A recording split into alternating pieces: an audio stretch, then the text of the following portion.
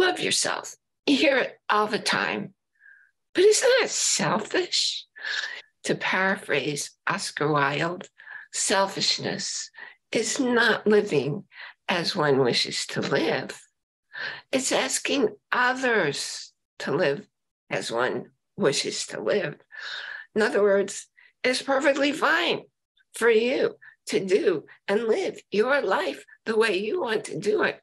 What's not fine at all is asking other people to live according to what you want, rather than giving them autonomy to live according to their own desires.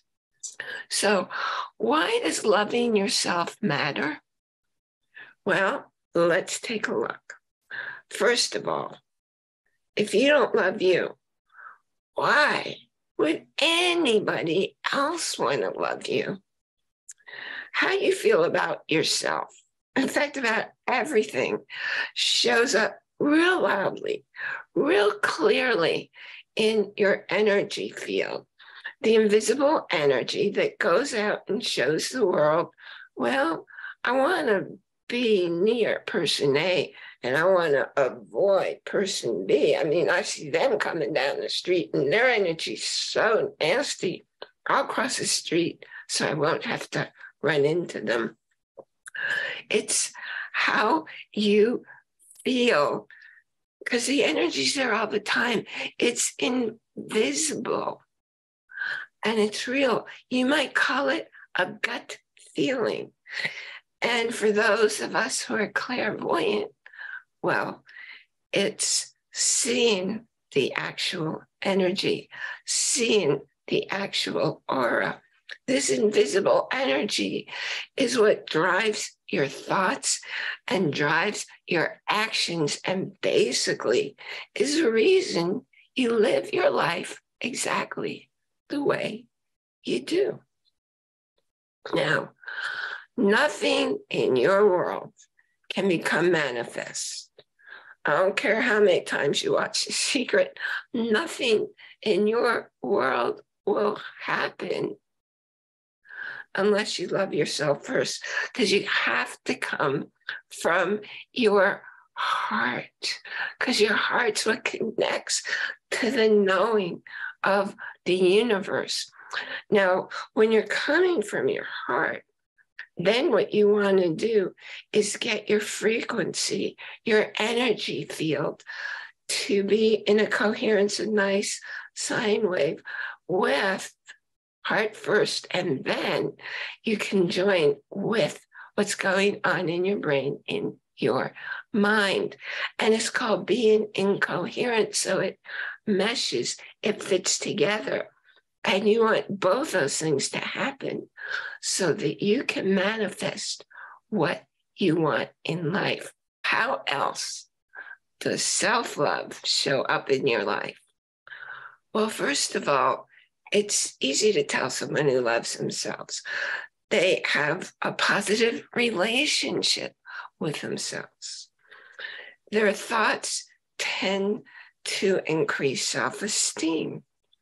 They have increased confidence, a high self-worth, and a better, healthier, even comfortable perspective on everything, on life, on the world. So all those pieces contribute to a healthy mental and physical state. Those attitudes then tend to foster self-care. People who love themselves, they eat well, not junk. They're not going to be overweight.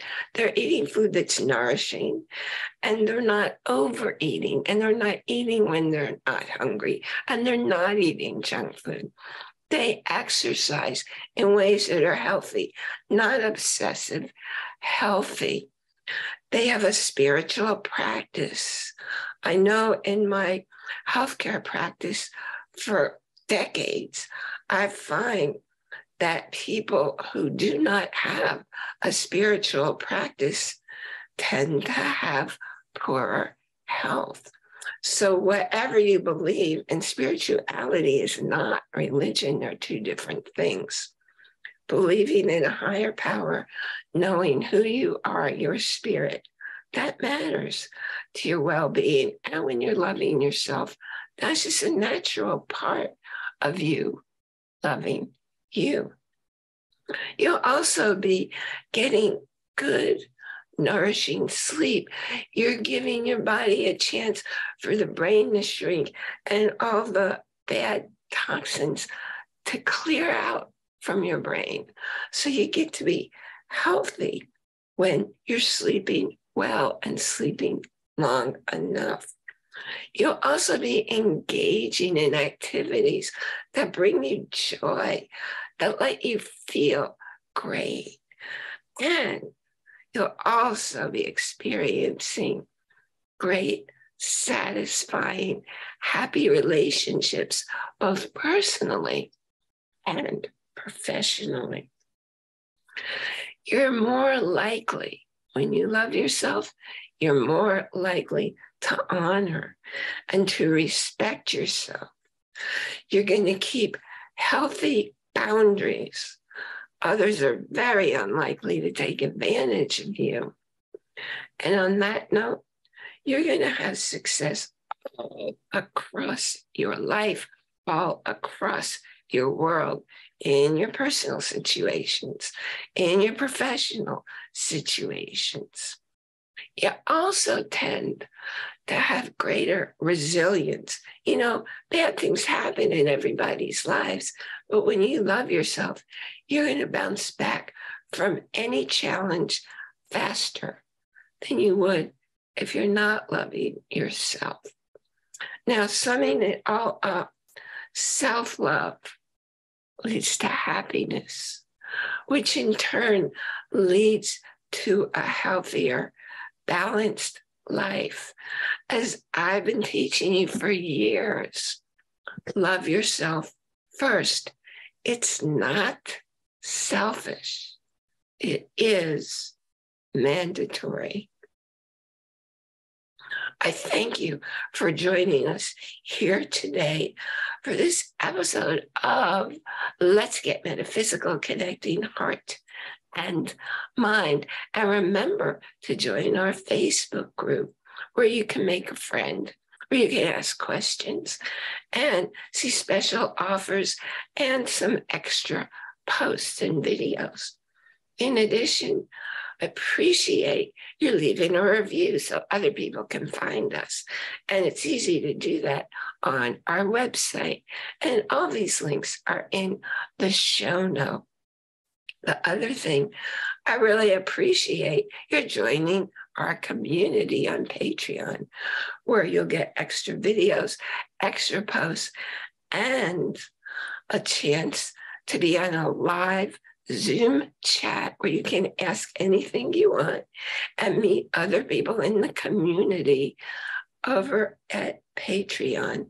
And again, the link will be in the show notes. Now that you know why it's so very important to love yourself first, it's time to discover how, the exact steps for loving yourself first. I created a program specifically to do that. It's a 5-step, 5-week program. And when you go through it, you're going to change your life. Because as I said, loving yourself first, it's not selfish. It is mandatory. The link to contact me for more information on that is in the show notes. Remember, enjoy. That's capital I-N, capital J-O-Y, every moment, because nothing in your life is happening out there. It's all getting interpreted in here and in here. I'll see you here next time.